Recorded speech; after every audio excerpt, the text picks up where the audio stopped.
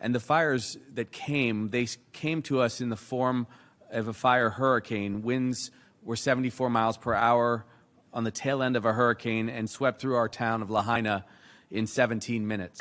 And what I'm going to cover in this video is talking about the conspiracy theory that is associated with world events when they don't make any sense, and trying to discredit those individuals that are presenting what they're seeing with their camera, or they're presenting facts. So everything I'm going to talk about in this video is a fact, and then you can draw your own conclusions, or better yet, you can reach out to your government officials, you can reach out to your legislators, you can file complaints.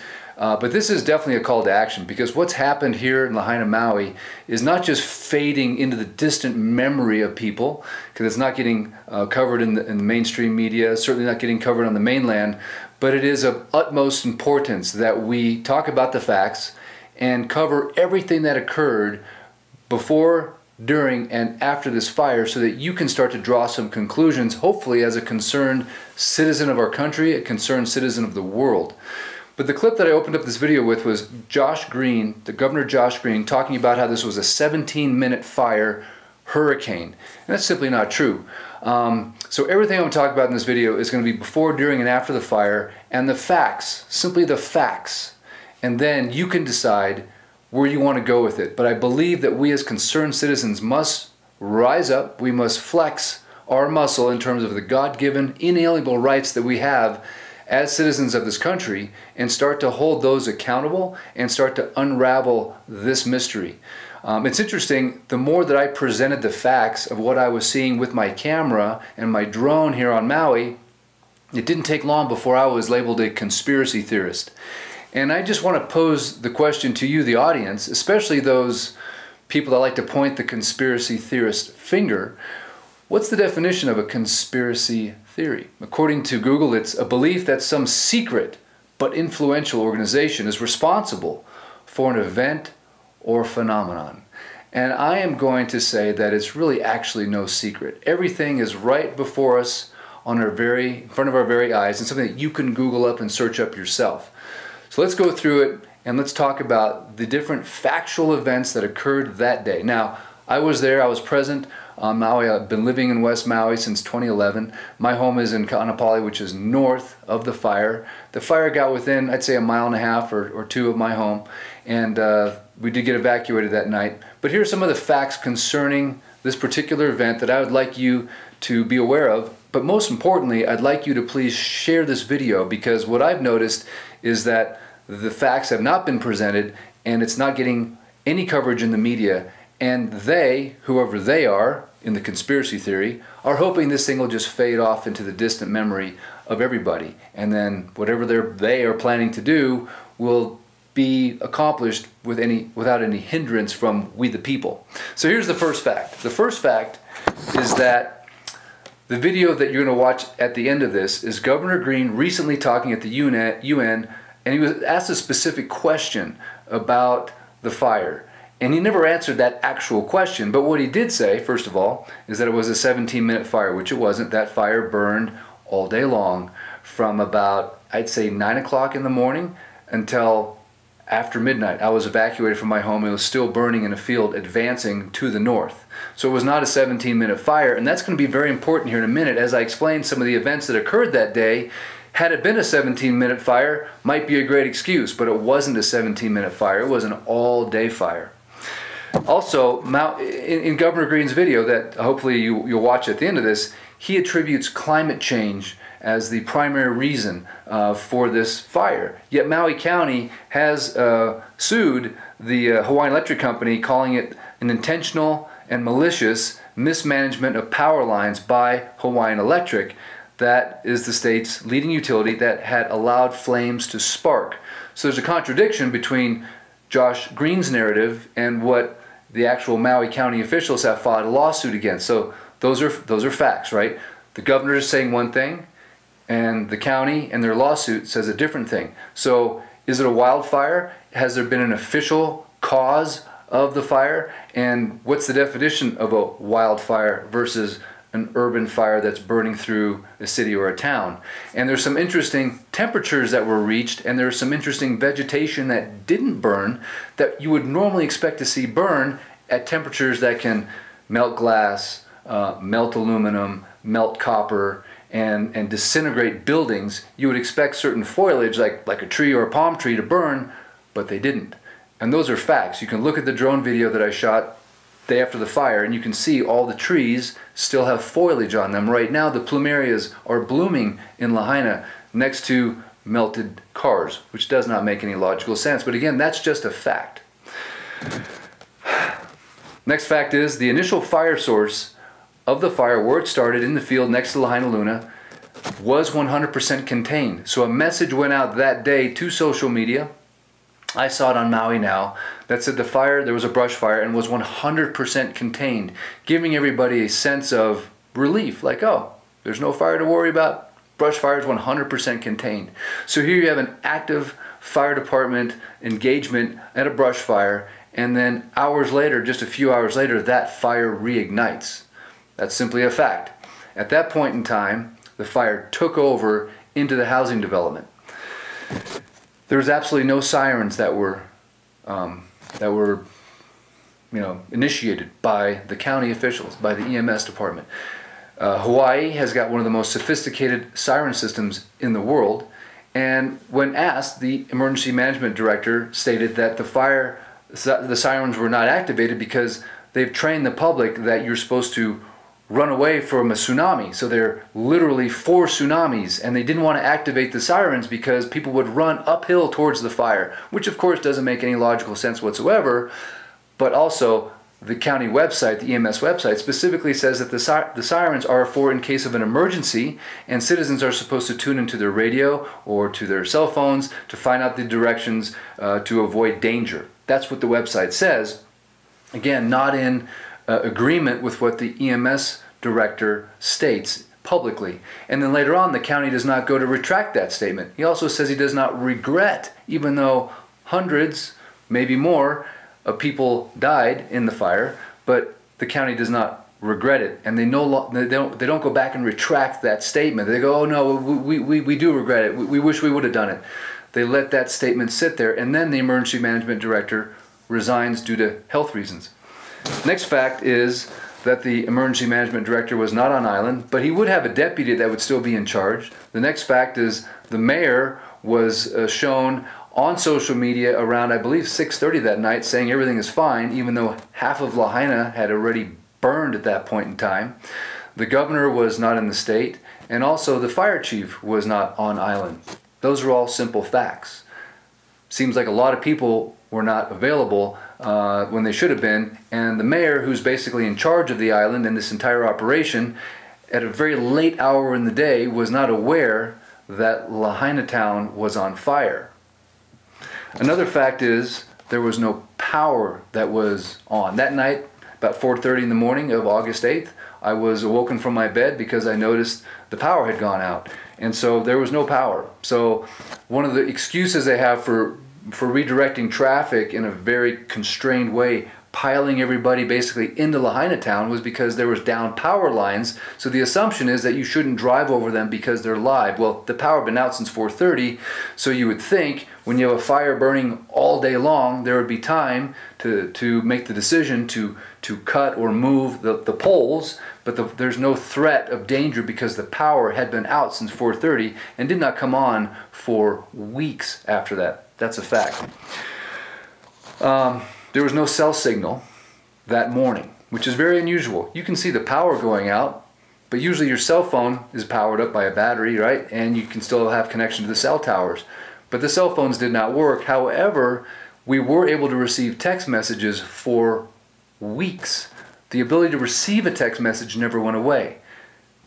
Even after the fire, when there was no cell signal, you couldn't make a phone call, you had no data, but you were always able to receive cell signals. Matter of fact, there was an Amber Alert that happened the day after the fire, or 2 days after the fire. And so the text message, ability to receive a text message never went away for the entire post-fire, for weeks. We were always able to receive text messages. So my question is why were there no text warning messages that were sent out during the fire? Because obviously they were capable of doing it, because an Amber Alert went out a couple days after the fire. And then the whole time when they were trying to coordinate emergency services after the fire, they're flying an airplane around with a loudspeaker that you could barely hear. Yet we were all able to receive text messages, but no communications ever came out via text. So we were in a complete communication blackout for like 3 weeks. The cell phones never worked. I mean, literally the day of the fire and for 3 or so weeks afterwards, cell phone coverage did not function. There was no data, there was no internet, there was no spectrum, there was no Hawaiian Tel, the fiber optic. There was absolutely a complete blackout of communication. And we were handing out Starlinks, which was one of the reasons this channel became popular, is because I was one of the few guys that had a small YouTube channel with a Starlink, and I was willing to show what was going on Maui and the mass needs that were accumulating because there was no FEMA, no Red Cross, no county organizations, no state organizations. It was literally just people helping people in the community, churches and different captains of boats, and bringing in supplies. It was a grassroots private community effort, but there was no government officials that were in there directing any of this traffic. Essentially, they were blocking people from coming into Lahaina from the other side of the island. So that's just a fact. Why did this blockade occur? Why? What was the secrecy? What was the point of keeping people and emergency services from coming into the community when it was most direly needed at that point in time? And why did the cell signal not work? Matter of fact, you can see registrations in the FCC where the cell companies asked to operate at a different frequency. Certain frequencies no longer worked, so there was some kind of interference that was keeping cell phones from working functionally like they normally would. Why would it not be possible for cell phone towers to work once they were put up? These emergency towers were put up by Verizon and these other companies, but that didn't create a cell phone signal. There was still some type of an interference, and you can check the FCC and see where they put in for these special regulations to go to a different frequency. That's very unusual. Also, there was a TFR that was put in place right away, a temporary flight restriction, and it was huge and it was super high, like 3,000 feet. Normally those are only put in place to keep you from flying a drone or from flying an aircraft when there's active firefighting happening with helicopters and airplanes, but the fire was completely out. Essentially, why is it that for, I think, a month, there was a temporary flight restriction where you could not fly a drone anywhere near the Lahaina town fire, way out into the ocean, 3,000-foot ceiling, and we even put in for a special exemption through the FAA, which is normally approved if you have a statement of work, which we did,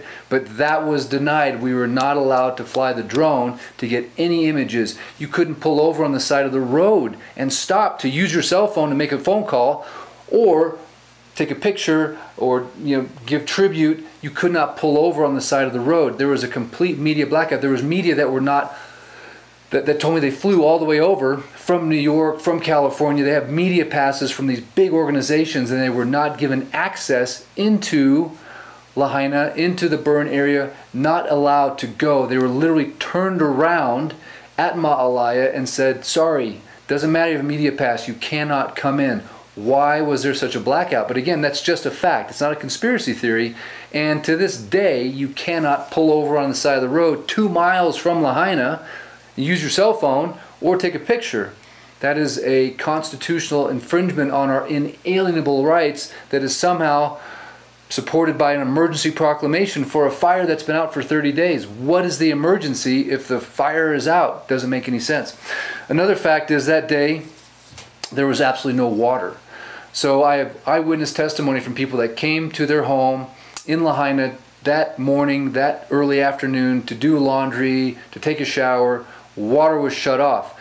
Yet there was this distraction talking about water rights, which is unusual, right? It's like either the water is on or it's off. It doesn't matter who's got the right to it. And I believe that whole distraction was talking about maybe dipping water out of a certain reservoir that belonged to some other entity. But ultimately, no one ever talked about the logistics of why was the water shut off.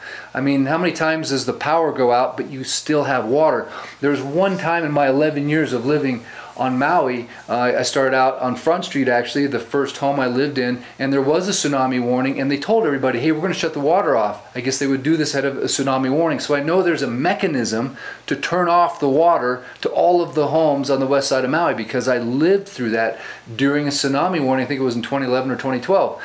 But ultimately, there was no water that was available, so the firemen did not have like hoses and they're actively fighting this fire. There was no water. That's just a fact. I was told through another eyewitness that knew a firefighter that said the surface water wasn't working, then they go to the well water, and then the generator that creates pressure for that well water was out of fuel, was out of diesel, which they found was very unusual. Again, I don't know if that's a fact, but that's a story that I was told, but it had nothing to do with water rights. It has to do with the logistics of who turned off the spigot, essentially, that created the inability for the fire department or for residents to have water. The water literally shut off while residents were fighting with their little garden hoses, and now they're, you know, bucketing water out of toilets to help fight the fire. So that's just a fact. The water was shut off.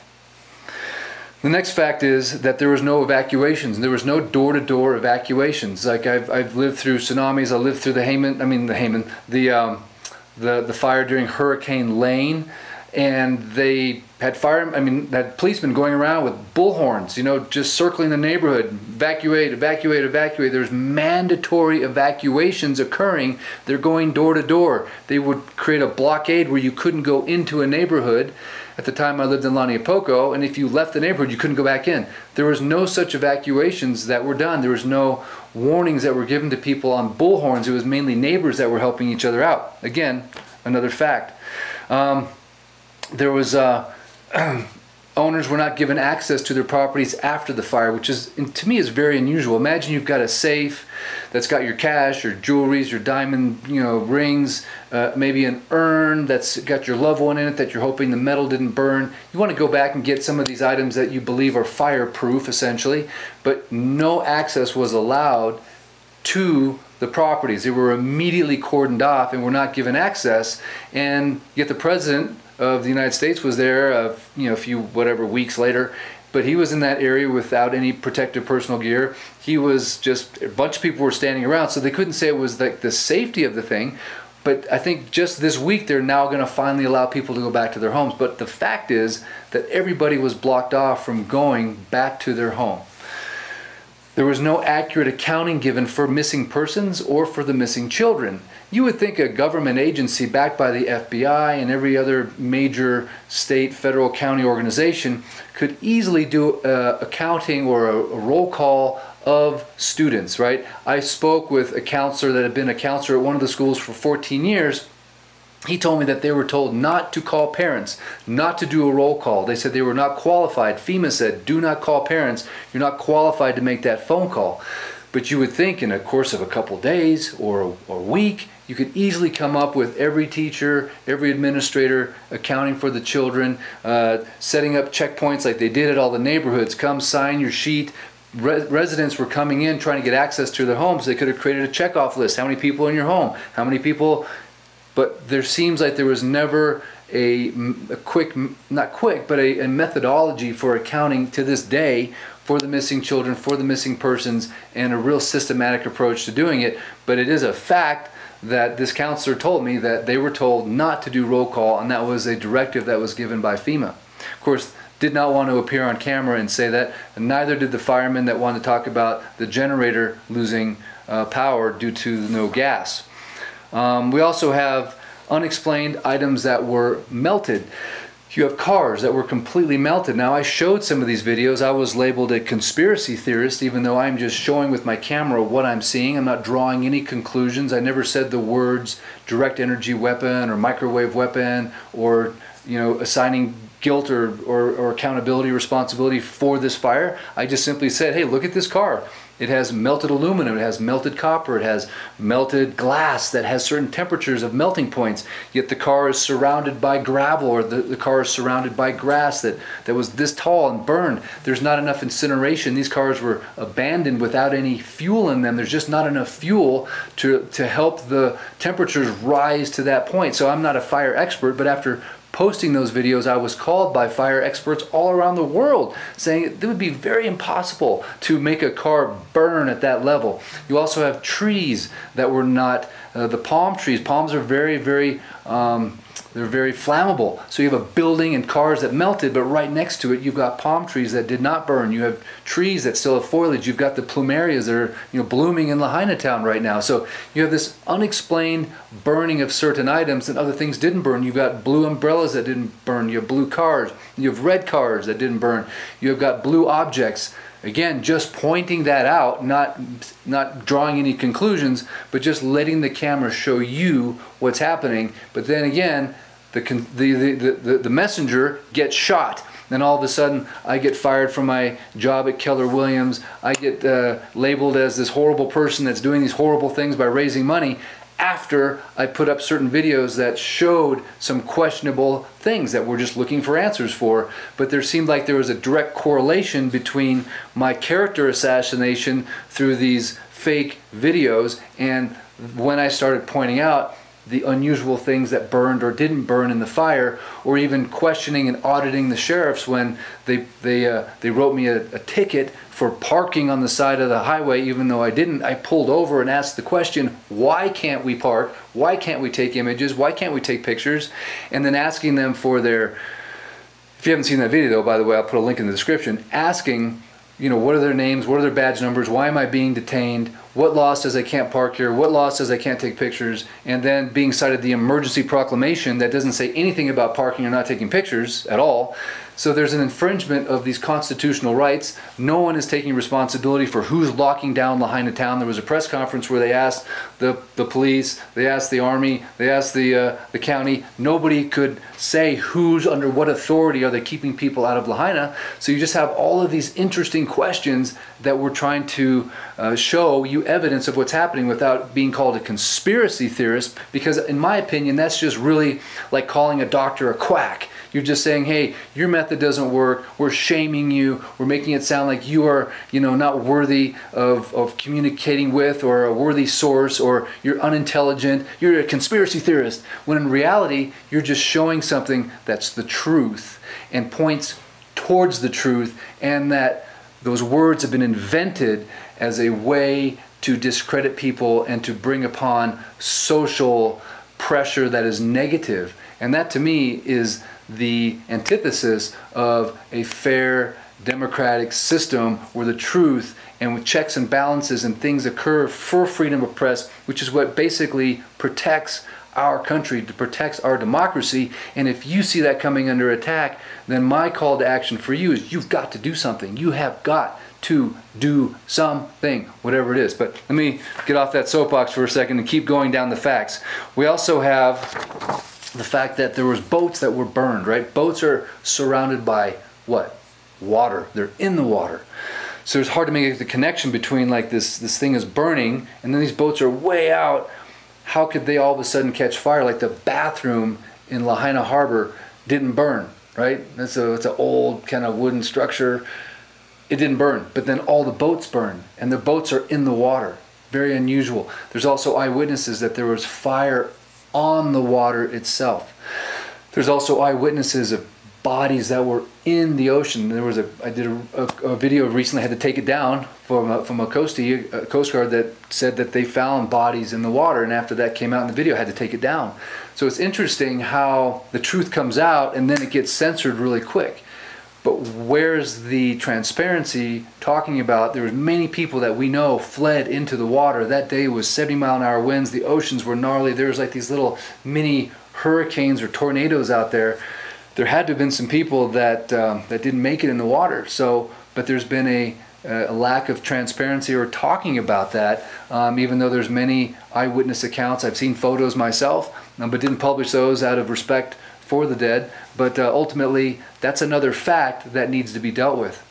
The next one is video evidence of trees burning from the inside. So I posted a video of a family that was escaping, and in that video you can see inside of a tree the flames are coming outside of these holes that are in the tree. We saw those same that same phenomenon at the Paradise Fire. So why would a tree burn from the inside? Again, just showing the facts of what's happening. Same with the cars that are melted. Also, asphalt has got a very low melting point, 300 to 400 degrees, I believe. You don't see any asphalt scarring around these cars that are completely burned. The asphalt's perfectly fine, but you have a aluminum wheel that's pulverized into dust, but the asphalt is untouched. You have a palm tree right next to a building. The building is burned. The palm tree still has its palms on there. Again, not conspiracy theory, just the facts. The camera doesn't lie. Don't shoot the messenger. Just look at the facts of what you're seeing and then take the next step. Reports of, already talked about the bodies that were recovered from the ocean. The police chief and his deputy both came from Las Vegas, obviously involved with the Las Vegas shooting. Neither here nor there, but it's unusual that they didn't promote a police chief from within. It's unusual that he was able to bring his deputy. Unusual that he got a pay raise pretty soon with a short tenure. Also unusual that he was also the coroner, and the state statute says you cannot be the police chief and the coroner. Why was there never an injunction to stop that from happening, or a new coroner assigned? Constitutional right violations left and right, freedom of speech, freedom of press, nobody saying anything. Even some of the National Guardsmen are police officers on Oahu that even said they don't understand why they're telling people they can't park and take pictures. So there's not a cohesiveness between the authorities on the ground, between the sheriff, between the police, and between the National Guard. And James O'Keefe did a wonderful job of exposing that in his video. I'll put a link in the description for that as well. You also have July 17th, 2023, Governor Josh Green came out with an emergency proclamation, an emergency for housing, which doesn't make any sense. Emergency is usually a tornado or a hurricane or, you know, a tsunami or a fire. But there's an emergency proclamation that pertains to housing that also suspends these building codes and rebuilding in a historic district like Lahaina Town is. Just so happens that came out just a few weeks before the fire occurred. That seems very unusual. Again, just a fact. We also have lack of FEMA and Red Cross. They were maybe at War Memorial. They were certainly staying down, I think, in the Grand Wailea and the Four Seasons. Unusual why you would have these FEMA workers staying in the most expensive high-dollar hotel that is an hour from the west side of Maui. So what I'd like to do now that I've presented some of the facts surrounding the Lahaina fire is I'd like to give you some homework, if that's okay. I'm going to play the clip that I've been promising to play of Josh Green recently at the UN, and I want you to just do a couple things for me, if that's okay. Number one, listen very closely to the question or series of questions that's posed to him to answer. He has asked, how can subnational governments, how can they proactively prepare, how can they proactively fortify against these types of challenges like the Lahaina fire, and what tools did he employ essentially to help Hawaii, and how can that put them on a path to resilience and achieve their sustainable development goals? I mean, she asks a lot of questions in a very short period of time, and I'm going to say that Josh doesn't answer any one of those questions, which to me is very unusual. Usually if you're asked a question in a big public format like that, you would think you'd actually answer it, but he doesn't. He just quickly gives, to me, a very inaccurate report of the fire in Hawaii, blaming it on climate change, and also saying it was a 17-minute fire, and also saying that you know, we're all going to hang individually, we're going to hang together, and this is affecting like everybody, which is very strange. So what I'd like you to do is please watch that portion of the video to the very end, and then I'm going to put a link in the description if you want to email Josh Green. I'm also going to put in Josh Green's cell phone number so you can call and text him yourself, but I think we should start demanding some answers.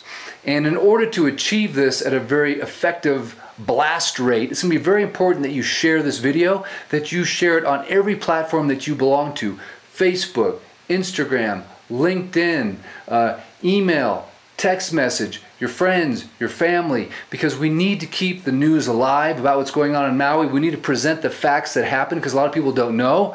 I was recently on the mainland and I queried people in the streets about the Maui fire, people I ran into in restaurants.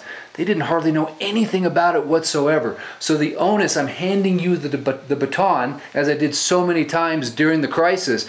It's still a crisis and I'm still handing you the baton to please make this video go viral so that we can start getting answers to these questions. We can start holding these officials accountable. We can start getting questions answered. We can start getting the right people in play, in motion. Because if you don't defend Hawaii, if you don't defend this little small town in the middle of the Pacific, the place where you come to vacation, where you've made memories, where you've gotten married, made babies, come to celebrate anniversaries and successes in your career, and to get away with the toes in your sand and a drink in your hand, if you won't defend Maui, you won't defend your backyard, I guarantee it. So I encourage you to please dig in, dig your heels in, get to work. You've got the computer, the smartphones, the world is at your fingertips. Instead of scrolling namelessly through a bunch of BS, let's start digging into the details of this thing and let's start mobilizing the right people. And a huge shout out to Joe Rogan for taking initiative and for paying attention to this problem.